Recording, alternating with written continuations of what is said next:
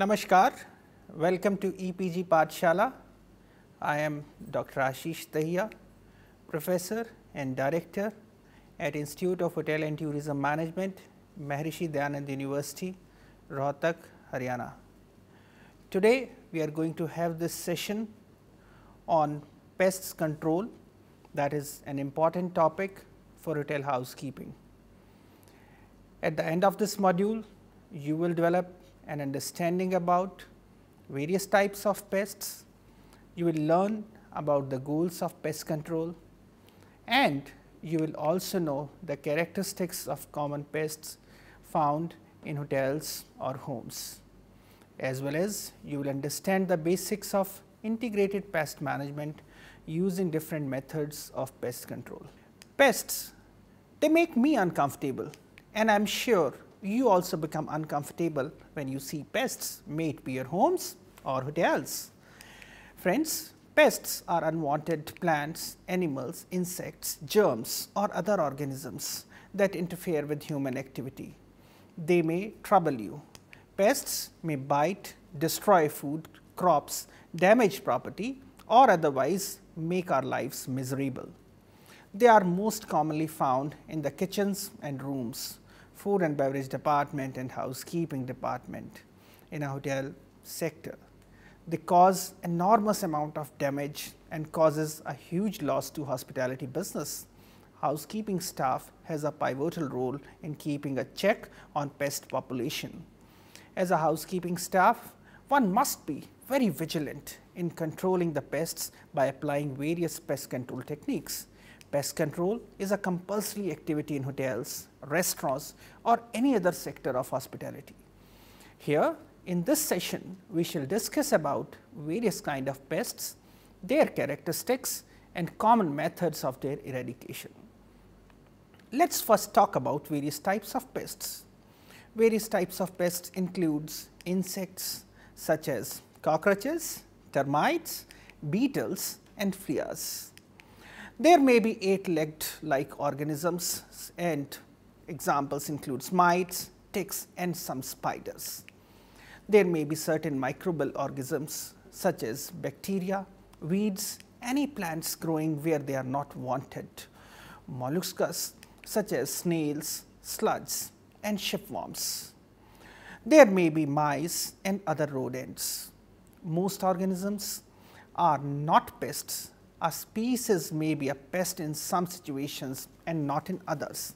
An organism should not be considered as a pest unless it is proven to be. The pests are also classified into 3 categories on the basis of the control that is needed to put a check on them. These includes continuous pests. They are always present in hotels and require a regular control, that is corn earthworms, bean beetles, codling moths, etc. There are sporadic pests. They are also called as sporadic, migratory or cyclical pests as they require occasional control such as hog lice, etc. There are potential pests. They do not require a control under normal conditions, but they may be needed to be checked at certain circumstances. For example, blueberry strum borers, caterpillars, etc. So, before applying the methods of pest control, one should identify the pest. The most one knows about the pest and the factors that influence its development and spread, the easier, the more cost effective, the more successful the pest control will be. To identify the pests, you need to know the physical features of the pests likely to be encountered, the characteristics of the pests, that the damages they cause, the development and biology of the pests, whether they are continuous, they are sporadic or they are potential pests. The goals of the pest management control program include: 1. The pest control goals. Whenever you try to control a pest, you will want to achieve one of these 3 goals or some combination of them. The first one is prevention, keeping the pest away from becoming a problem. 2 is suppression, reducing pest numbers or damage to an acceptable level. Third, eradication, that is destroying the entire population of pests. Prevention may be a goal within the pest's presence, or abundance can be predecided in advance. Continuous pests by definition are usually very predictable. Sporadic and potential pests may be predictable if you know the circumstances or conditions that flavor their presence as pests. For example, some plant diseases occur only under certain environmental conditions. If such conditions are present, you can take steps to prevent the plant disease organisms from harming the desirable plants. Suppression. It is a common goal in many pest management situations. The intent is to reduce the number of pests to a level where the harm they cause is acceptable.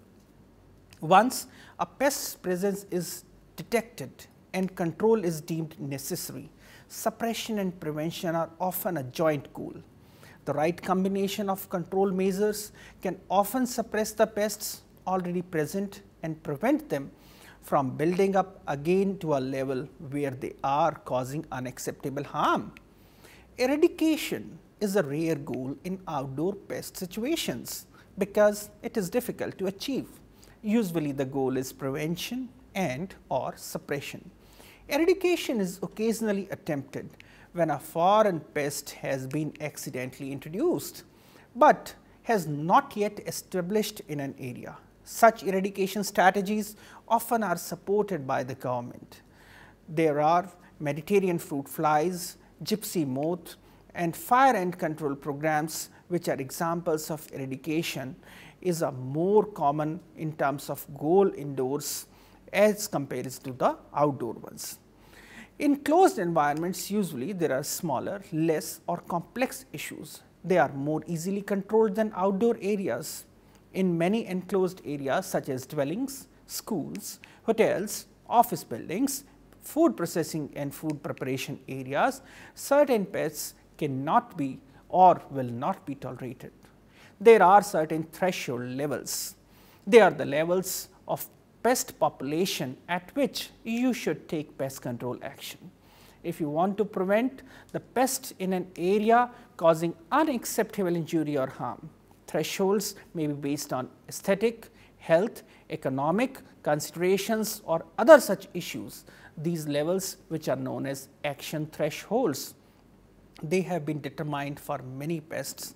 A threshold often is set at the level where the economic losses caused by pests damages. If the pest population continued to grow, would be greater than the cost of controlling the pests. These type of action thresholds are called as economic thresholds. For example, when the number of insects on a particular crop exceeds a given quantity, an insecticide application to prevent economic damage could be justified. In some pest control situations, the threshold level is 0. Even a single pest in such situation is unreasonably harmful. For example, the presence of rodents in food processing facilities forces action. At home, people generally take action to control some pests such as rodents or even roaches. Even only one or few of them have been seen. There are common pests and their control measures. Some commonly found pests in the hotels and the ways of controlling them are as rodents. Friends, this includes rats and mice. They are attracted by the food suppliers and food that is there into the hotel vicinity, which they get far from their shelter. So, in a large facility will nest close to the accessible food stores. Rats and mice are capable of rapid increase in population. Even an abundant food supply, due to the number of the litters they are acceptable of producing and the time of maturity, shelter from predators and favorable conditions inside a building. You need to be careful while checking about rodents. There are certain signs. Say for example, rats and mice leave distinctive signs that shows their presence. These include 1. Droppings. You may see droppings in different shapes of different species into the hotel areas. There may be sightings of living or dead animals. There may be noises like squeaks, growing sounds and smudge marks along runs caused by their only fur. tracks in dust or powder put by them down to indicate their presence. Gnawing of building materials, wiring, food and packaging, the gnaw marks are different. Urine stains are often left along by the trails of both rats and mice and can be detected using a UV light. Urine pillars from where mice infest an area over a long period and would show a serious failure in pest control. For controlling the rodents, it involves the elimination of harboration and around buildings and preventing access to food, water and shelter. There may be many points of entry to a building such as cracks, vents, pipes, cabling, drains, doorways, windows, screens where measures can be taken to prevent access. Any rodent presence must be controlled using traps or poison according to acceptable practices and legislation including food law, health and safety, environmental and wildlife regulations. Rodenticides can also be used to eradicate them. Something very interesting that makes you jump is cockroach. Let's talk about it. Cockroaches are most common types of crawling insects that infests food handling business. They cause particular problems because of their size, giving them the ability to hide in small places, their varied diet, rapid reproduction and the diseases they can carry. Cockroaches are primarily sheltering in the daytime and coming out at night to find out the food and other sites for shelter. They shelter in dark places such as cracks, crevices, drains, sewers, inside the equipment and even furnishings. They can be seen in hidden spaces that provide the right temperature and humidity. These places are also hard to reach using normal cleaning and sanitation methods. There are various types of cockroach species. Few of them include German cockroaches. This adult is about 12 to 15 mm long with a light brown color. It prefers a wet, humid conditions and is especially associated with infestations of kitchen and food storage areas, but also infests in bathrooms, vehicles, offices and administrative areas. It is thought to have originated in East and Southeast Asia and is now the most common cockroach pest in the buildings worldwide maintained by heating systems in cooler climates. It is rarely found outdoors. Its temperature preference is 20 to 27 degrees centigrade. Another one is American cockroach, the largest cockroach where adults are ranging from 35 to 40 mm long and are reddish brown.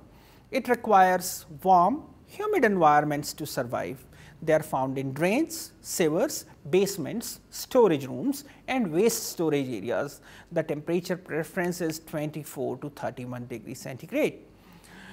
Oriental cockroaches, the adult is around 20 to 25 mm long. There is an intermediate between the two and has a dark brown or black body. It prefers cooler, darker and damp places to shelter such as basements, the drains and can also be found in your storage and waste storage areas.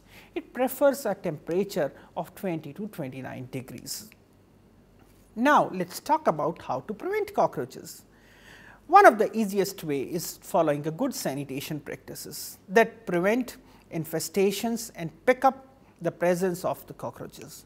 Cockroaches can feed on small residues of food left from spills in the food preparation areas. So, good cleaning practices will eliminate these residues quickly and that will ultimately deny them a food supply.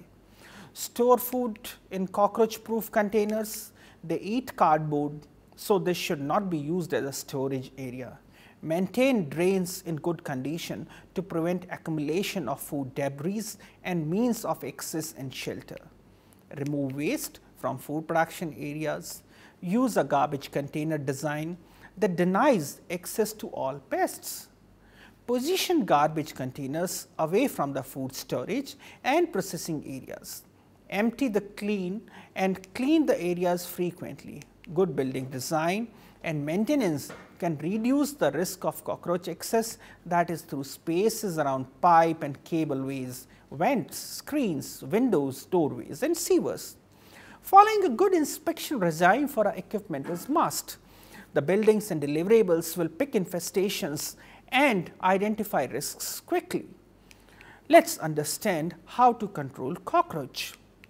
A number of treatments are available for control of cockroaches, including sprays, aerosols, dusts and bait. There are strict regulations for control near food handling and storage areas to prevent contamination of foods with poisons. The insecticide used must be permitted for the use by the relevant local or national authority and will require a competent trained personnel to apply them. Now, we move on to the flies. There are a number of fly species that are attracted to food colors generated by kitchens, fruit flies, drain flies and fillet flies, which includes house flies. Different fly species are attracted to food products including fermenting sugars, oils, fats, carbohydrates and decaying proteins, including vegetable matter. For pest control, it is important to identify which species is present, as each has a different attraction and breeding habits. Fruit flies are attracted to fermented sugary liquids in which they can breed in a very small amounts in bars, kitchens and restaurants. The liquid containers overripe, they accumulate in garbage, some vegetables, old drink bottles, in drains, in spills, cracks of wet floors, etc. Drain flies are usually attracted to the rotting food, sewage and other organic waste material. They lay egg in organic waste that can build up in drains or polluted shallow water. They can breed in the gelatinous bacterial films, biofilms that form on surfaces in drains, septic tanks, compost and are resistant to cleaning and pest control chemicals. House flies usually breed in decomposing waste such as rotting food and animal fecus. Blowflies lay eggs in rotting meat, including kitchen and restaurant waste and dead rats, mice and pigeons. It is important to understand how to control these flies. The applications of standard hygiene and practices are practically important for controlling flies to reduce the attractive odors, feeding material and breeding sites. These practices include adequate food hygiene practices in kitchen and restaurant areas. Food preparation areas including floors, walls and equipments are cleaned and inspected regularly, including in cracks, crevices and hidden spaces where traces of food and liquid accumulate. Garbage is to be disposed of regularly, at least twice a week in hotter climates. Drains are to be kept free for accumulating organic matter and cleaned with appropriate cleaner. Maintaining barriers to flies including use of screen on windows, and that is very effective. The vents in the kitchen areas maintained in good condition. Doors should be kept shut down when not in use. There may be an effective use of air curtains. The building is maintained to prevent gaps appearing in any part of the building fabric that would allow insects to enter. UV light traps to catch flies hygienically in food preparation and storage areas can also be used. Now, we talk about elimination. As a last resort, pesticide is applied using approved products applied by trained personnel following accepted practice that include stored product insects. SPIs, stored product insects, are called as pantry pests, include beetles, weevils, moths and mites, which are popularly seen in different areas, specifically back of the houses, that can infest food in storage. Most dried food products are susceptible to pest infestation, including cereal products, seeds, nuts, dried fruit species, powdered milk, tea and preserved meats. All stages of the pest can be present simultaneously in the food, that is egg, larva, pupa and adult. SPIs are more likely to infest products that have been opened, but can also enter the packaging made of paper, cardboard, plastic, cellophane or foil. By chewing through the packaging material or crawling through folds and seams. Larvae especially can make very small entrance holes that are difficult to detect. Insects contaminate large quantities through physical damage, cocoons, etc., and the introduction of microorganisms that cause further degeneration, making food unfit or unacceptable for the human consumption or for the use of the food preparation. Food can become infested at any point in the supply chain, but is more likely to be infested in stores when it is kept in the shelves for long periods. They can be controlled by using airtight containers for storage, reducing intergranular spaces, coating container with oil or clay and treating them with contact. Mosquitoes, each one of us know about it. They spread diseases such as malaria and yellow fever. As their life cycle starts in water, do not allow water to stagnate in and around the property. Repair and fill all pits and puddles, cover drains and pour kerosene oil into these to prevent larvae from thriving there and growing into adult mosquitoes. Fine gauze on window prevents the entry of mosquitoes. An effective eco-friendly method for the control of mosquitoes is place spots of water around bed bugs. Now, we talk about bed bugs and another pest. These are very small insects and live by eating on human blood. The areas where they can be found are furniture, beddings and blocks. They can survive without food for several months. They spread very unpleasant smells. Their bites causes irritation and end up in large red patches on the skin. They can be controlled by spraying suitable insecticides, by heat treatment or fumigation. Furniture, bedding and bookshelves should be cleaned. Termites are another variety of pests. These insects cause serious damage to the wood and paper. They eat wood as food. Three types of termites are commonly found, that is the subterranean, the damp wood and the dry wood termites. The subterranean termite lives in damp areas such as soil. The damp wood termite lives near to the ground or a leaking roof. The dry termite is found in dry, seasoned wood of desert areas.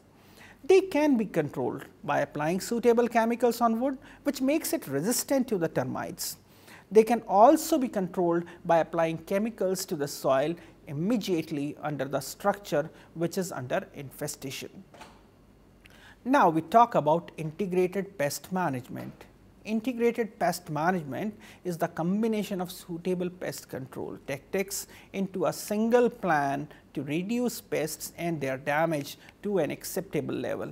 Using many different tactics to control a pest problem tends to cause the latest disruption to the living organisms and non-living surroundings at the treatment site. Relying only on pesticides can cause pests to develop resistance to pesticides and can harm surface on non-target organisms. With some basics, using pesticides alone will not achieve adequate control. To solve pest control, you must identify the pests or pests, the determination whether the control is warrant or necessary, determine your pest control goal, know what are the control tactics and evaluate the benefits vis-a-vis hazards. Choose a strategy that will be most effective and will cause the least harm to the people and the environment. Use each tactic in a strategically correct way. Observe local, state and regulations which are there applicable in the respective area. Your strategy you should choose will be depending on the pest you have identified and the kind and the amount of control you need to do. There are natural control measures as well. Some natural forces act on all organisms, causing the populations to rise and fall. These natural forces act independently of humans and may either help or hinder pest control. You may not be able to alter the action of natural forces on a pest population, but you should be aware of their influence and take advantage of them when possible. Natural forces that affect pest population include climate, natural enemies, natural barriers, availability of shelter, and food and water supplies. Climate, weather conditions, specifically temperature, daylight and humidity, affect the pest activity and the rate of reproduction. Pests may be killed or suppressed by rain, freezing temperatures, droughts or other actions or matters such as adverse weather.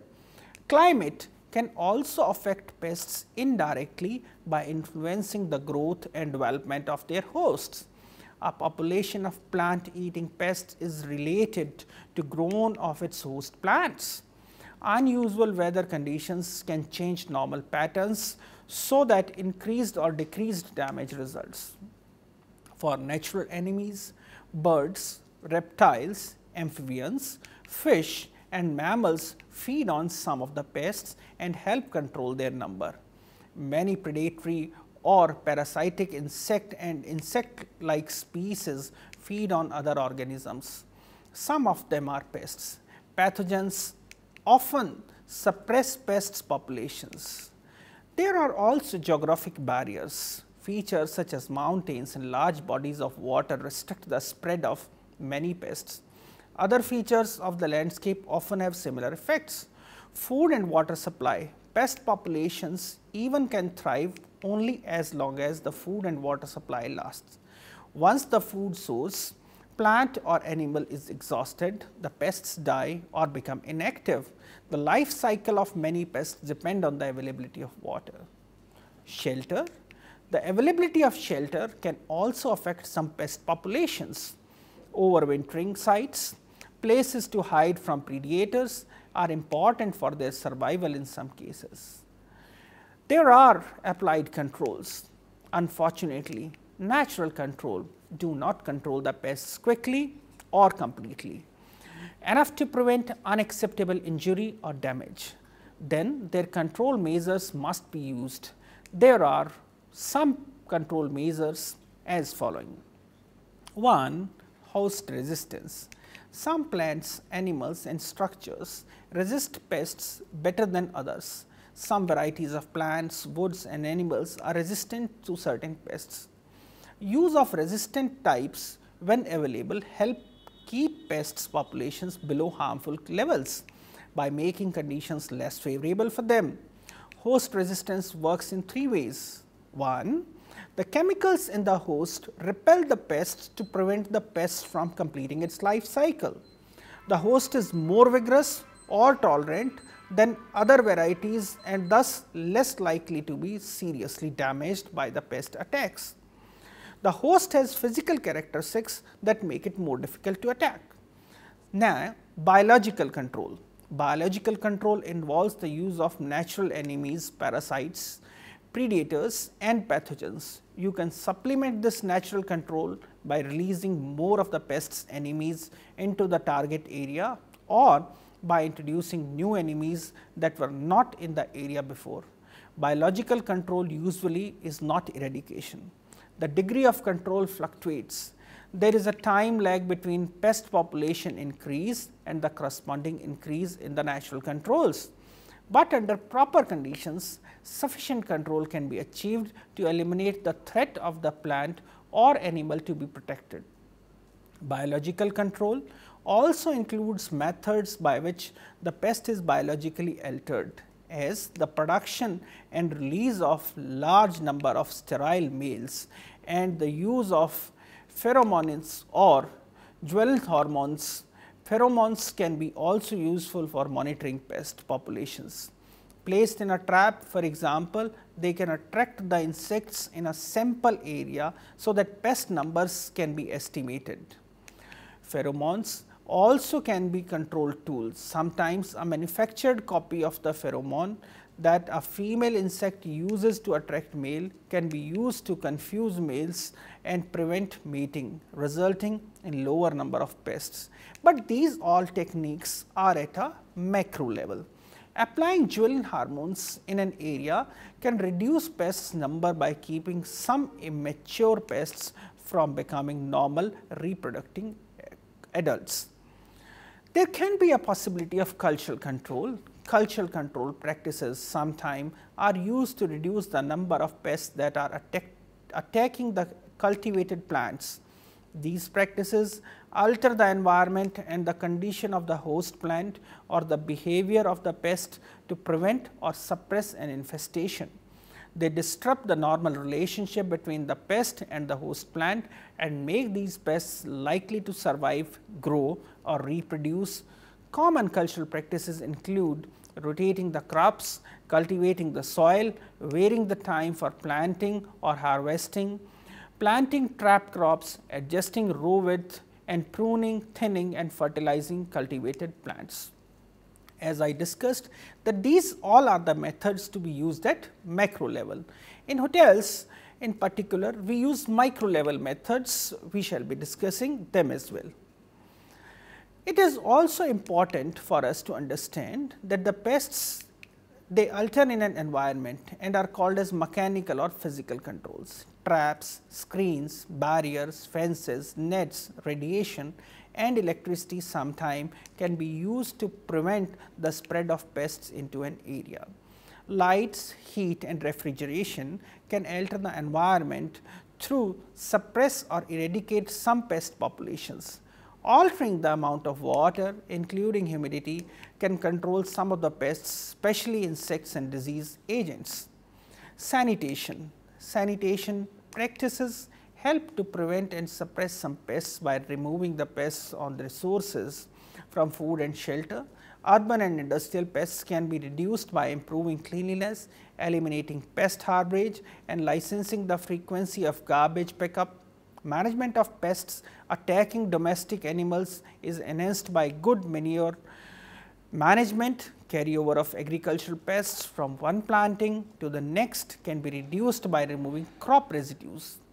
Other forms of sanitation that help prevent pest spread include using pest free seeds or transplants and decontaminating equipment, animals and other possible carriers before allowing them to enter a pest free area or leave the infested areas. The proper design of food handling areas can reduce access or shelter for many pests.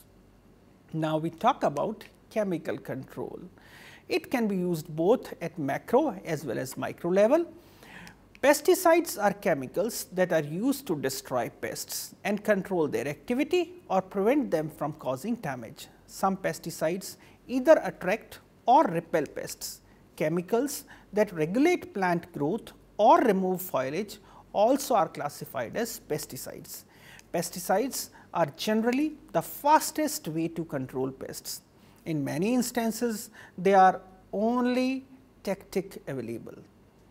Friends, to sum up, pest control is necessary for the maintenance of a hygienic and safe environment. For this very purpose, various methods of pest control are available like physical control, biological control, natural control and chemical control. Before applying any method, one should establish the goal for pest control. Only after deciding it, one should proceed further with appropriate pest control methods. But it should be noted that for common pests, prevention is better than cure. Maintenance of hygiene and sanitation is the best prevention. It is also to be noted that pest control methods should only be applied when the pests are identified. This is because these methods cause undue harm to other living beings too. Besides this, these pest control chemicals cause some degree of damage to materials and fabric in some cases.